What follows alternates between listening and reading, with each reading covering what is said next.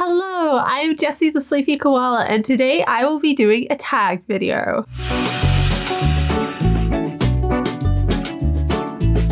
To those of you who are new here, welcome, and to those of you who are returning, welcome back. Don't forget to leave a comment below so that we can have a chat in the discussion, and to hit subscribe so that you can see more videos from me going forward, including more tag videos. Today I will be doing the Canterbury Tales tag, which is based off the Canterbury Tales, which I have not read, but the tag looked like fun and I've seen a couple of people doing it now, so I thought I would give it a try. It is a very long one, and I will give a heads up now that the questions are very long and I am not good at memorization, so I will be reading them off my phone. Without further ado, let's get into it. Question number 1. The host is a character who relates the tales to the reader. He is large, loud, and merry.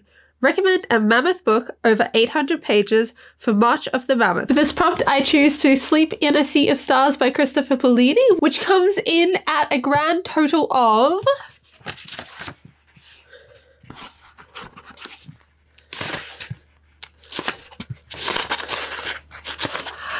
And we keep going, we keep going. Okay, here we go. Grand total of 843 pages in total. I liked this book. It wasn't my favorite. I had some major issues with the ending. There honestly has been long enough now that I don't even remember what they were.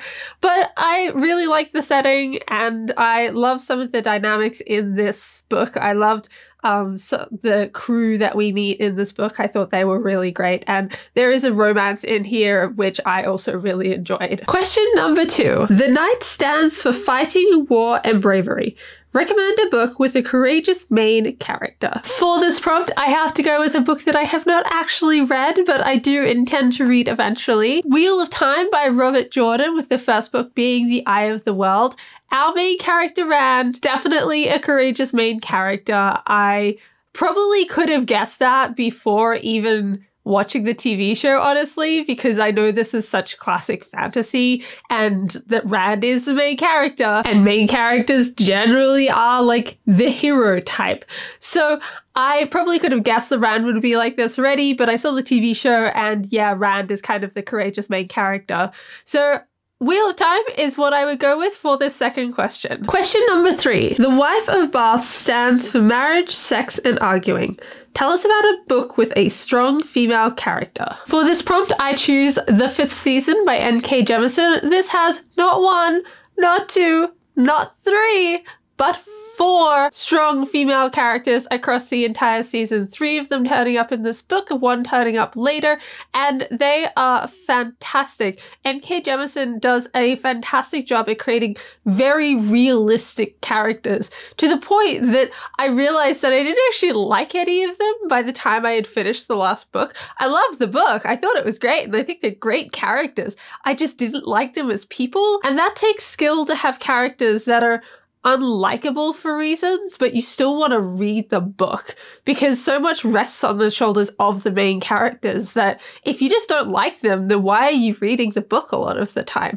But I know, at least my experience with this book, our female leads are fantastic and definitely fit this prompt. Question number 4. The Pardoner is all about ambiguity. Tell us about your favorite queer characters. I'm not totally sure how this prompt of ambiguity leads to queer characters, but okay, I'll take it. I'm going to talk about Magnus and Alec from the Shadowhunter books. Magnus and Alec were probably my first introduction to a gay couple in a book series that I was reading growing up.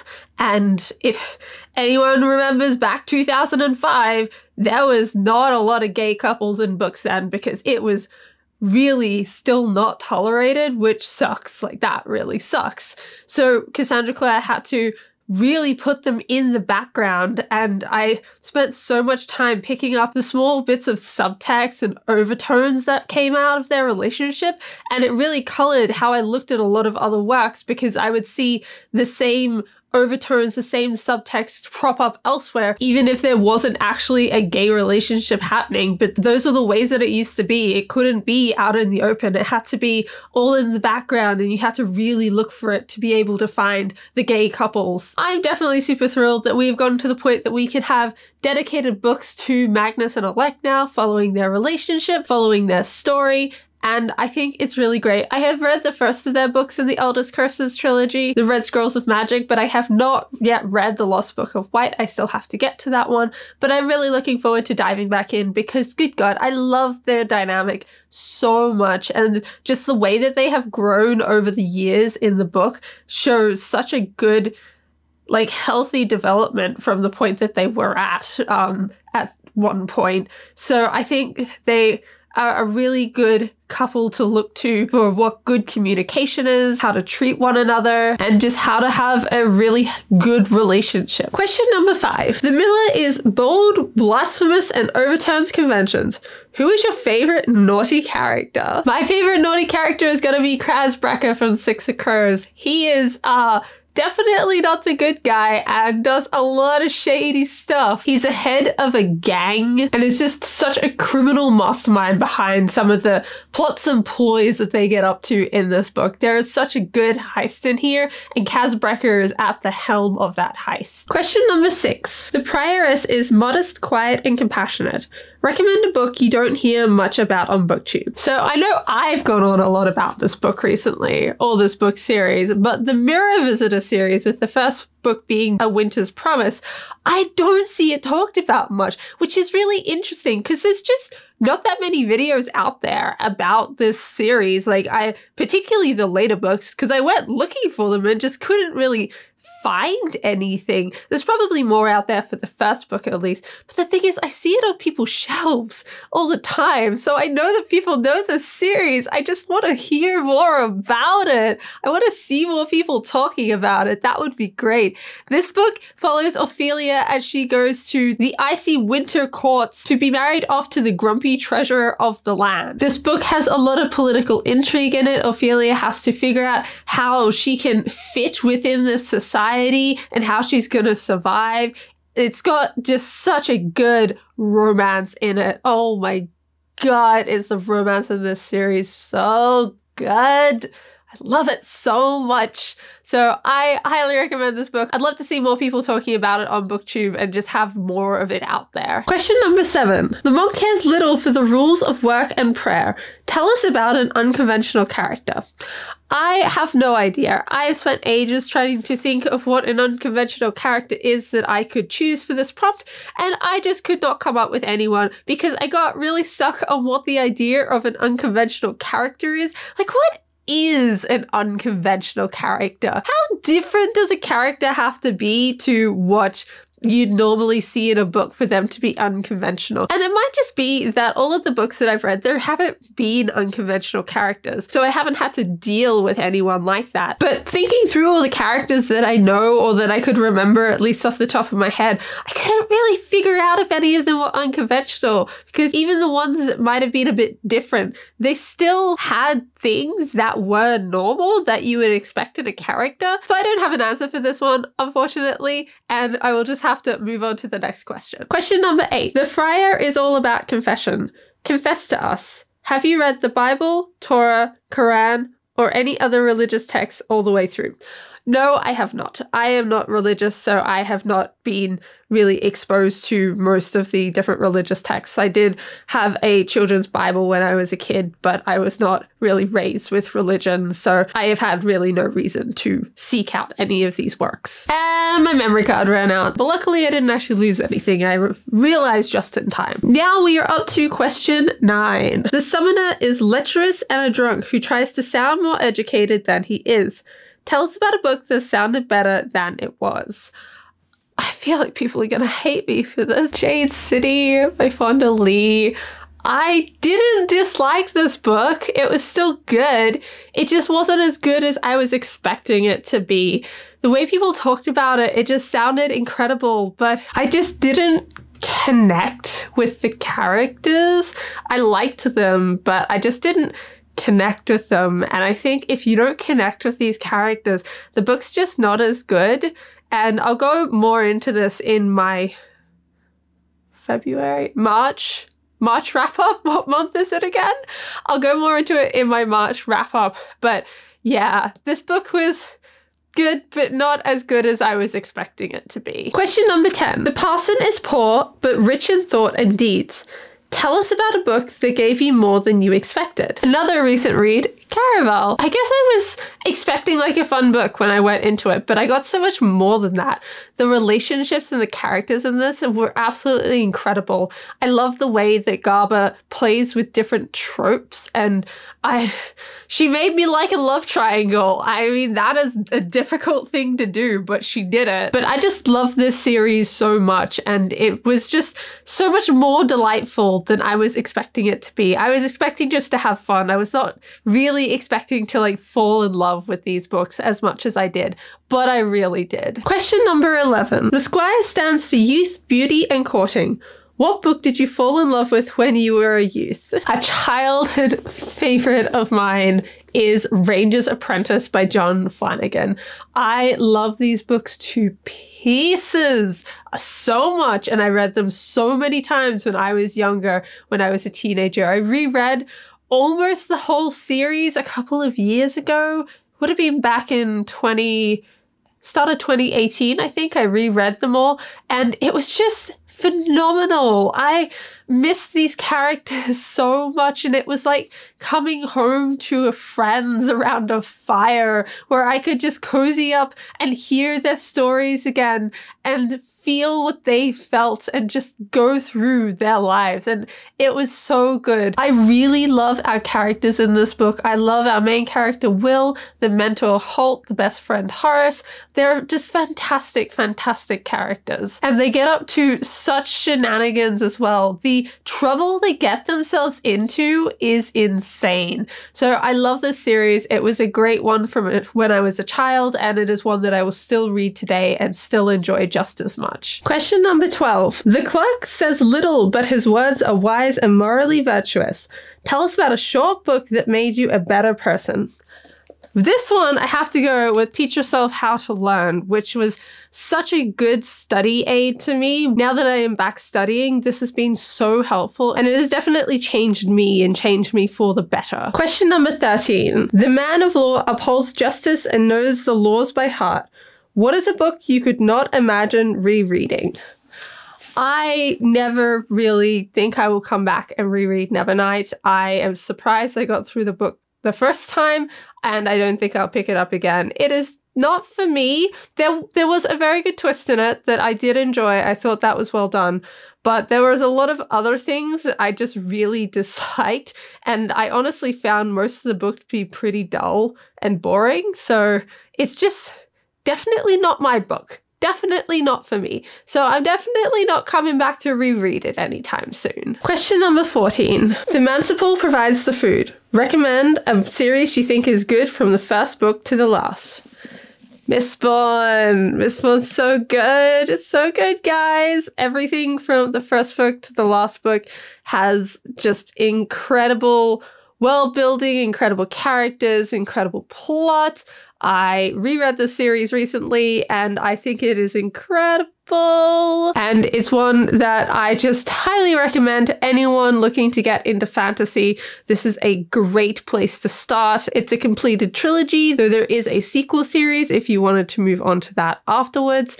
But the first 3 books in this are just so good, and highly recommend from first book to last book. Question number 15. The merchant deals in furs and cloth and is powerful and wealthy. Recommend a book with a powerful message or theme.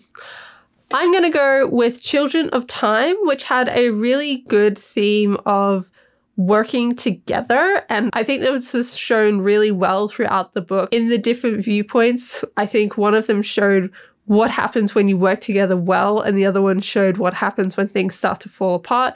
But yeah, they both circled back to the idea that working together really is the key. Question number 16. The shipman is a wine-stealing rascal. Tell us about a side character who steals the spotlight. Hoyd. I've gotta go with Hoyd from the Cosmere. Whenever he turns up, everyone who knows who Hoyd is or has picked up on the something funky with Hoyd goes, That's Hyde! It's Hyde! Hyde! And he definitely makes every scene he's in much more interesting because the question is, what is Hyde doing here? Why is he here? What is he up to? So I would definitely say he steals the show whenever he turns up, in whether it be Stormlight, whether it be Mistborn, whether it be in Warbreaker or Elantris. Any of them, he steals that show, and everyone always remembers the Hyde scenes. Question number 17. The physician knows what ails you and can cure it. Tell us about a book you would consider a comfort read. This is another one that comes from my childhood, and I think it's a comfort read because of that, but it's Wildwood Dancing by Juliet Marillier? Marillier. I'm gonna go with that. Marillier. This book is wonderful. It is full of magic. It's full of sisterly bonds and full of family value. And I just really, really remember enjoying it. And definitely, if I was looking for something to kind of take me in and make me feel cozy, this is a book I would go back to. Question number 18. The Franklin is not a vassal or a noble, but a free man. Recommend a book about freedom in any form. I'm going to go with Mockinjay, the last book in the Hunger Games series. I can't go into really any details here because A, spoilers, and B, I have not read this book since high school and don't remember most of it. But I do remember that there was a lot going on in terms of fighting for freedom and trying to break free of the capital's reign. Question number 19. The Reeve is believable on the outside, but lies on the inside. What book was different than what the blurb led you to believe? So this is less a blurb thing. Well, I guess it was a blurb thing because I got this impression from the blurb. But the book Anxious People by Frederick Buckman, I was kind of expecting the book to show the actual incident that was occurring with the robbery, and it's not. It tells it by looking back on things through police interviews after the fact. So I was not expecting that. I was really expecting this to be a story of people being held up in a hostage situation on the page in the book. And I did end up DNFing this book, so maybe that did come up further down the line, but I was at least very surprised when I started the book and everything had already happened and we were looking at it in retrospect. Question number 20. The Ploughman is good-hearted and faithful. What book do you read over and over again? I haven't read them in a while, but I've got to go with the Cassandra Clare books. The whole Shadowhunter series, these are the base 6 books. Plus there are the prequel books, there's the sequel series, the Dark Artifices, and like so many more different bits and pieces in it. But I love these books. I love this series. I will reread it till I die, and I will always, always come back to it. Question 21. The Guildsmen are 5 men who act as a unit and stand for brotherhood or sisterhood. Recommend a book with a strong ensemble cast of characters. I did not mean to do this, but I am accidentally doubling up by saying Six of Crows after saying Kaz Brecker earlier. But let's go with Six of Crows because this has got a great cast of characters that work together really well and have such a good found family vibe. Question 22. The cook makes the food that feeds you. Tell us about a book that feeds your soul. So I overthought this one and got really lost in the idea of what is a book that feeds your soul, much like I did earlier with what is an unconventional character.